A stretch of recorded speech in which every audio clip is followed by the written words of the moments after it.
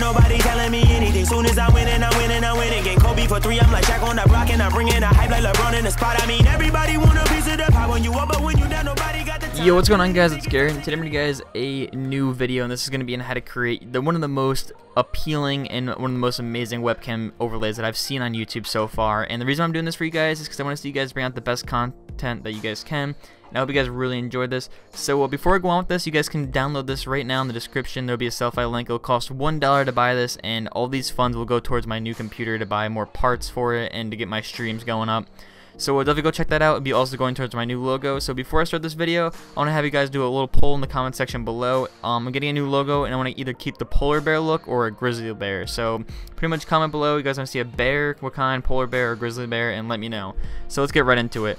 So this is actually really easy to do, and it does not involve a lot of things at all. So let's just start right into it. I made a little backing right here a little bit before. This is also part of one of my thumbnail templates. Also be in the description below, and also on my Selfie. So first of all, how you want to start this off is just make a new layer, 1280 by 720, or a new document. And basically what this is going to be is our backbone for our overlay. So just drag it in, put it in, and then just shrink it and just center it. And you don't really have to center it, it just makes it easier when you're doing some stuff. So center it, don't make it too big, don't make it too small, just kind of put it medium. Doesn't really matter that much. And then go to right here to the right side, put your fill down to 0, right click on that little square that you made, and then put a stroke on it. So when you put the stroke on, you guys want to mess around with sizes. Usually 14 is the way to go. This is what I'm going to be using for this. And what you want to do is just duplicate that. You see right here in these arrows, just click those. This cleans everything up. And then put your fill back to 100%. And just pretty much drag this down. And put a little gap between them like that. And then you guys can just cut the bottom off like a little bit like this.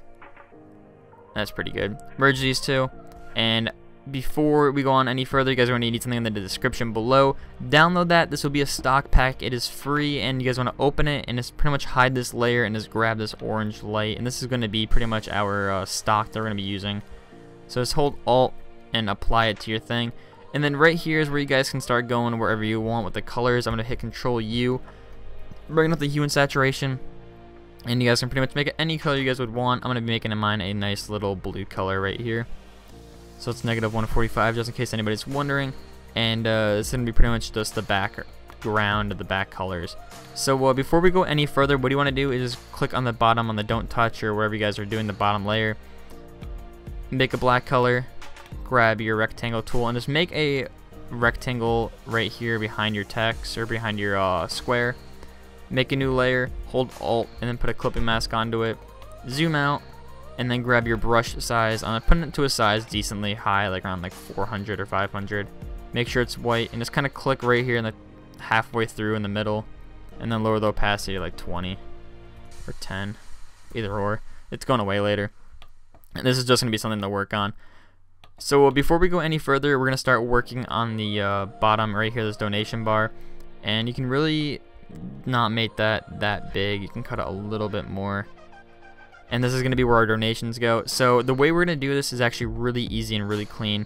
We're just going to make a new layer above it, and you see right here on this little side, we're going to click the rectangle right there and just make a little square, and then we're going to pretty much position it right on that angle and bring it downwards and just kind of center it a little bit like that.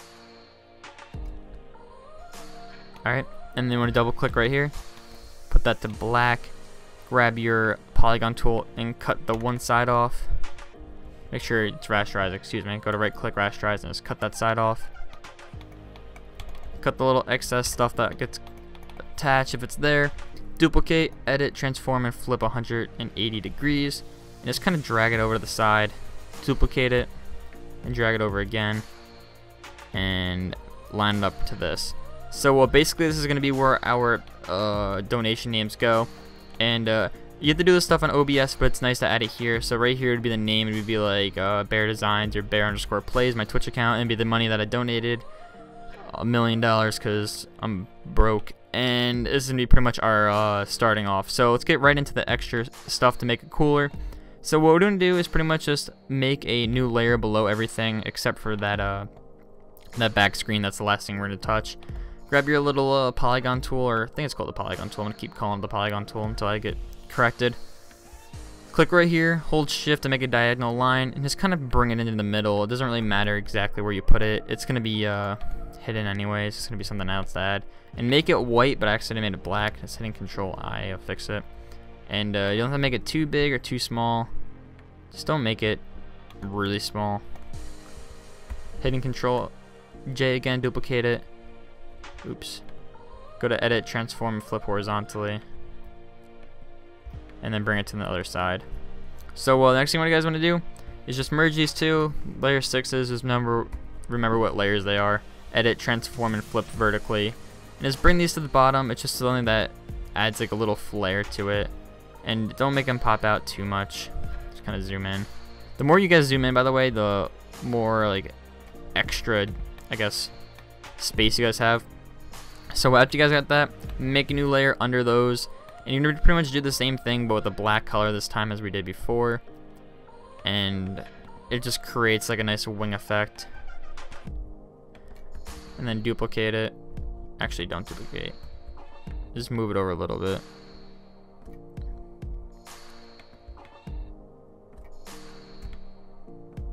Actually, I can leave it there. Sorry. Duplicate it. Edit, Transform, and Flip horizontally. And then put that there. Merge these layers into the same thing. Edit, Transform, and Flip vertically again. I said vertically a lot. I meant horizontal at the beginning, but I got vertical stuck in my head. And then you guys can put that in the same position.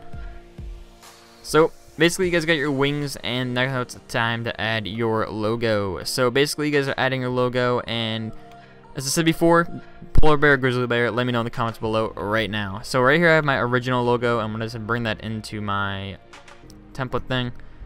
Take off that color overlay that I have and make it plain on white.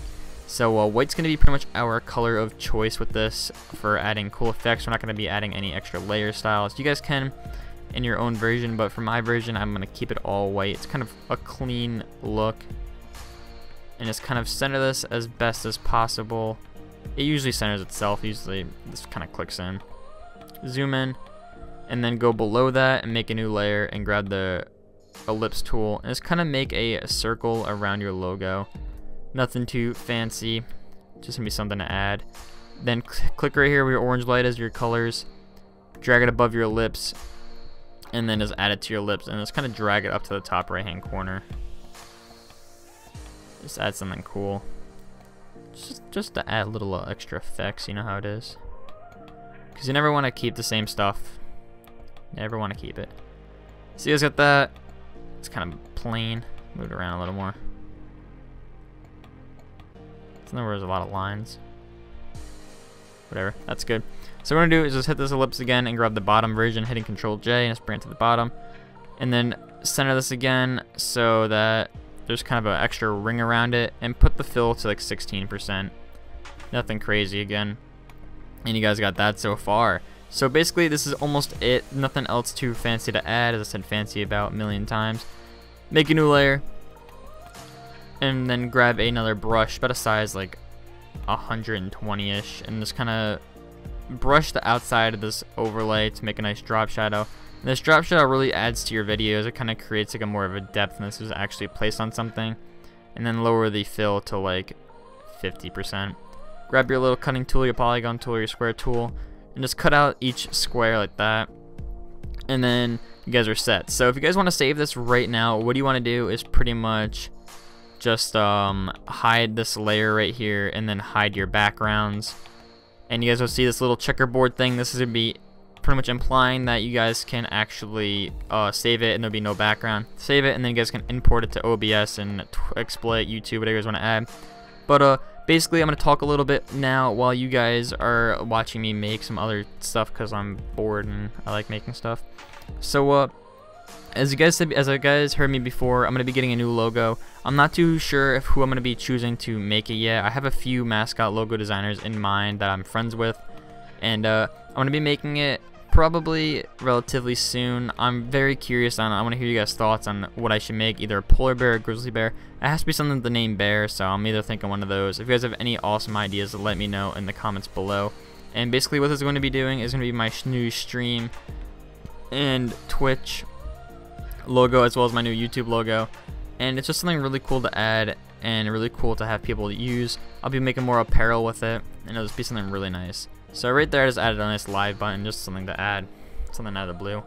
So right here you guys will see this. You guys can go download this exact copy that we made in the description right now for $1. So basically that's all I'm going to be saying for you guys. If you have any comments, questions, or concerns, let me know right now in the comments below. Also hit me up on my email or Skype or Twitter.